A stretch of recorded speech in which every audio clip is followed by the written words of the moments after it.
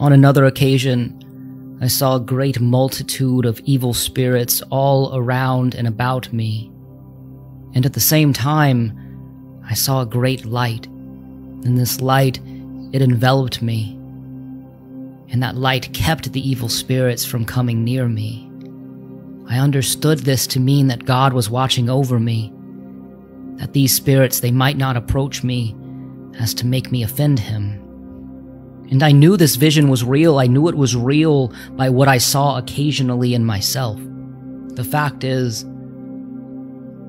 I know now how little power these evil spirits have, provided, of course, that I am not outside the grace of the Almighty Father God.